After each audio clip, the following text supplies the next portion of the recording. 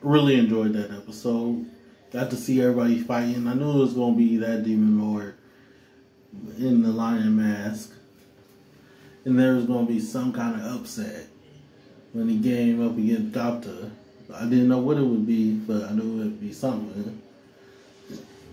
And I knew with the hero's skills that he was going to get out of his fights somehow too. Because he doesn't, with his skills, he doesn't need to fight. Not really. And because of that, anyone that follows him gets stronger because they do fight. They do most of the fighting, really.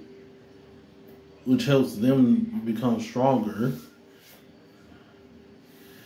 But as long as he has more people follow him, his charisma, he's going to be alright now against Gata, though. This one is where we might actually have a fight and he's not able to talk his way out of it this time, maybe. But I'm interested to see whether that's the case or not. But it was nice for the fights in the episode to show off the skills of two new people he brought into the Rimuru God, the Minotaur, and I forget what the other one is called, the horse.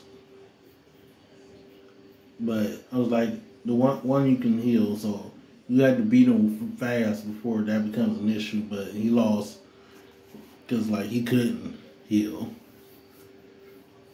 But it was nice to know that they both had new skills thanks to Rimuru. And the two skills they got were really good skills too. So I can't wait for this next episode to see how things play out. And again, we getting Ralph, the thing that talks to Rimuru that's basically helps him evolve, keep popping up and not saying anything, which is funny that it keeps happening. So let's see where we go from here. Almost done with the season.